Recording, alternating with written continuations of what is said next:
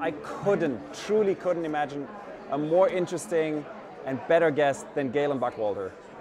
Galen was the inventor of the matching algorithm at eHarmony, the dating site, which was the very first dating site in the world using an algorithm to match people.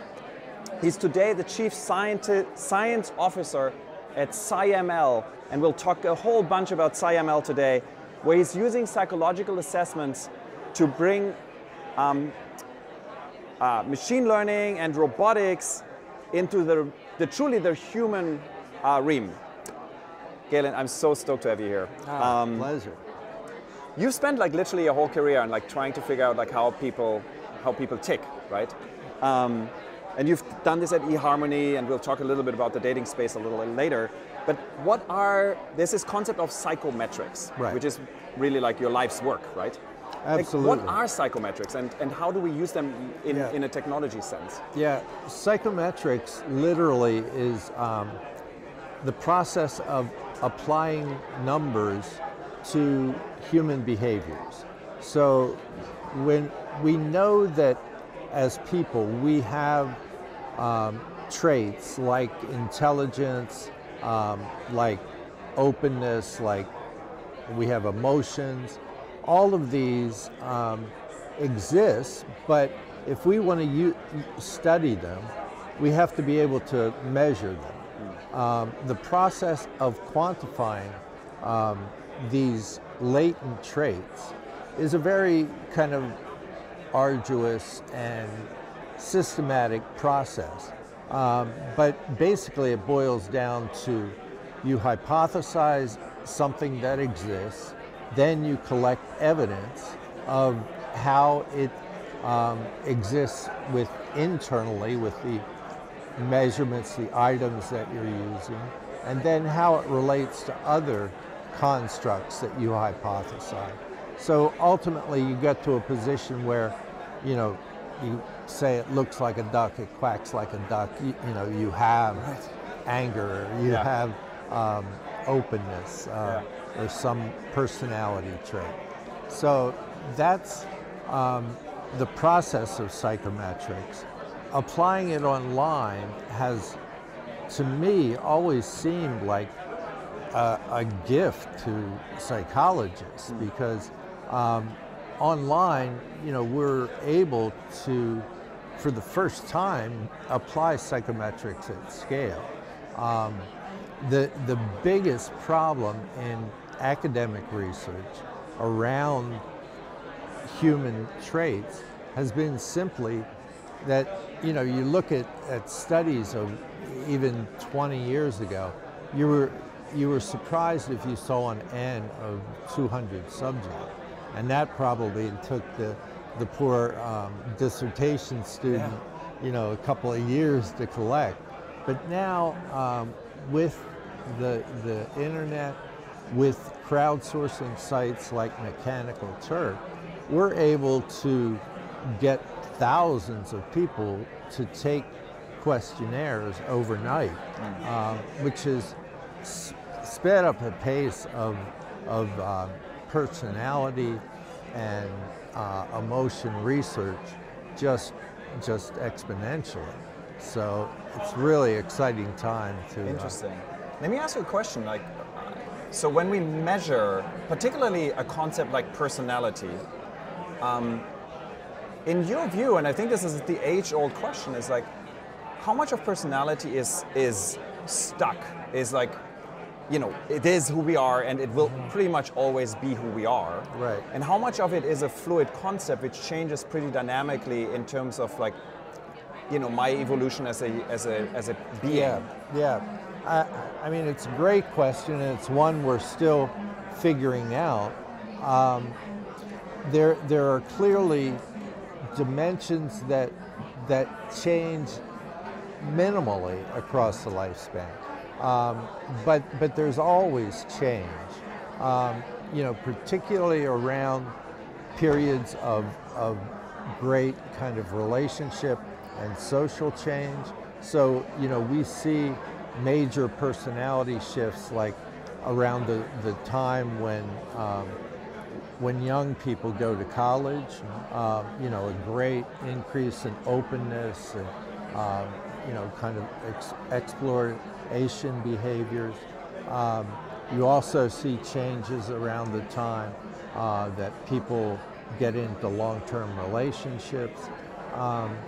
So you probably see a common theme there, that personality changes most in response to relationships, which tells you a lot about our brain, I think. Yeah. You know, that you know, our brain, our personality, I think, you know, it forms, you know, fairly early on, by, you know, 7 or 8.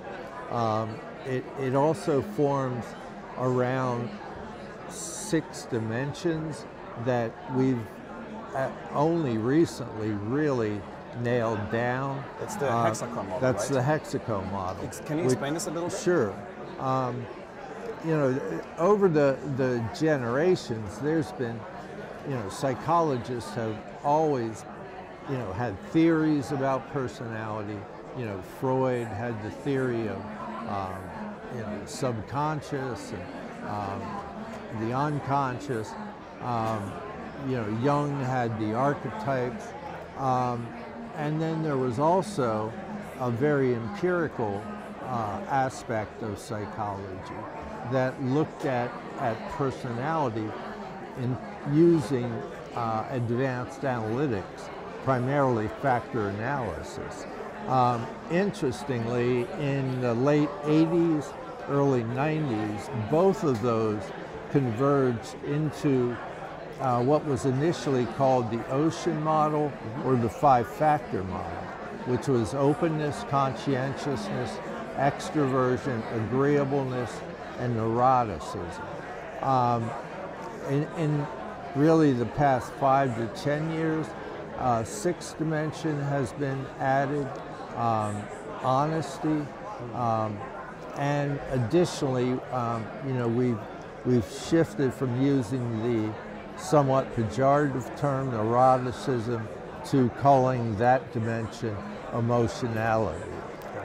So now we have these 6 dimensions, which really, for the first time, give us a rock-solid understanding of personality.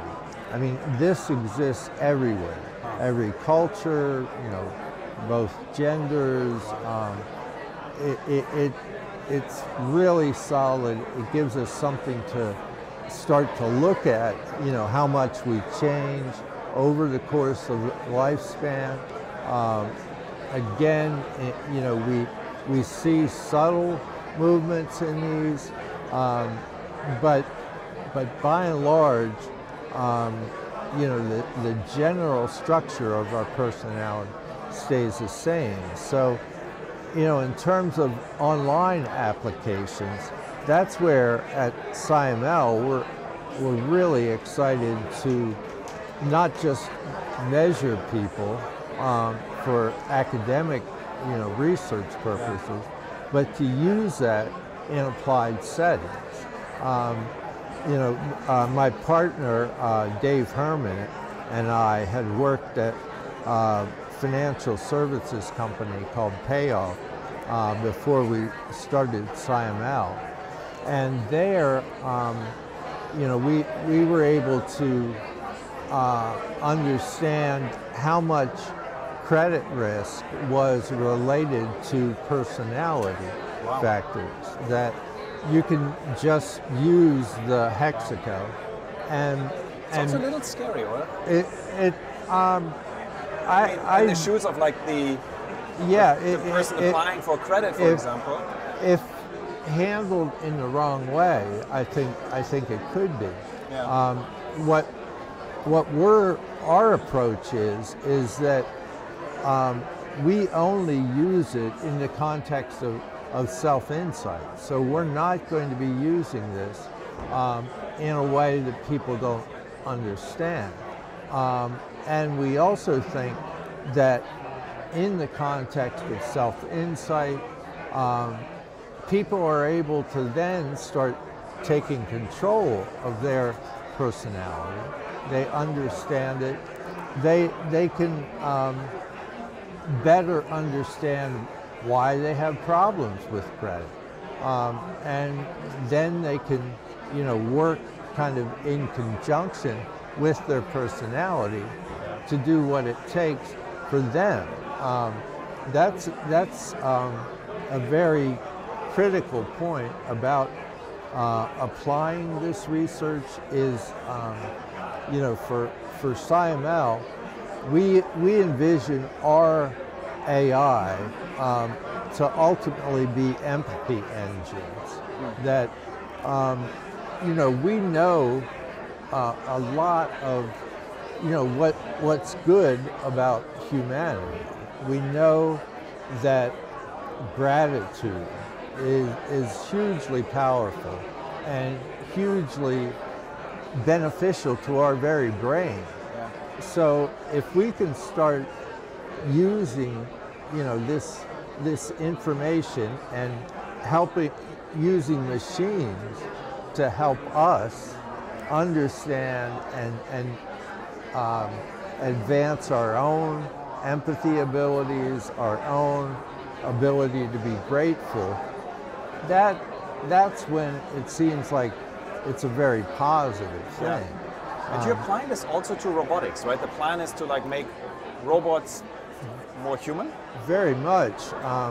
We think, like right now, we're using it to, just to, one instance that we're using this technology is with people who have abused drugs and are trying to stay off of it. Yeah. So we have a bot that our brilliant developers, Grace G and Eugene Wang, shout out, that they have developed these AI systems that are capable of interacting with people that are experiencing, desires to use drugs in a very empathetic, understanding way. They, in addition to understanding personality, we're putting a lot of effort into understanding emotion, which is our short-term mood states. Yeah. So, no matter what our personality is, if something really bad happens, we're going to be sad or we're going to be angry. And that's going to influence everyone, how they react. So we want to be able to understand someone's long-term, characteristics, their personality, but then we react in the moment also based on their emotions. So, with the drug abuse prevention program, we check in every morning with the people to get a read on, whether they're feeling angry or happy, what their energy level is, because sometimes with drug abuse, if you're feeling really high and good, that's a risk. So based on all that information, then we react, we give people exercises to do, basic cognitive behavioral therapy approaches. But throughout all of this, the machine's learning. So we think, that given the machine this understanding of us, this understanding of people as growing through self-understanding, through empathy towards others, that puts a very different light on AI. I don't think, if Elon Musk was thinking about AI in this context, would he be afraid of it? Right. Well, I also can totally see the applications if we're thinking about particular machines in the form of physical machines, robots becoming much more embedded in our lives. We want them to be, we want them, not all of them, right? Like the cooking robot doesn't need to be empathetic, I guess. Right. Probably he needs to, because if I feel down, he should cook me, or it should cook me comfort food, right? Right. But I can totally see the implication. I'm really excited about your work. Before I have my last question for you for this interview, where can people learn more about your work, psyML? How can they probably get involved? Yeah, our site is at psyML.co. We're developing that quite rapidly now, so you'll start to see that. I have a Medium page at Galen Buckwalter. You can look up what we're writing there. Okay, so psyML.co, and then check out Medium. My very last question, and I'm sorry we have to go there because you brought the world eHarmony. With online dating has gone through so many iterations, right? We had eHarmony, and then we had Match, and then we had like Plenty of Fish, and now we've got Tinder. And do you think it's today the way to actually find your spouse? And like full disclosure, I found my spouse the old way, and I'm very, very happily married to like the most amazing woman on the planet. But do you think, like on average, like the machines are better to find our perfect match than like the old-fashioned way?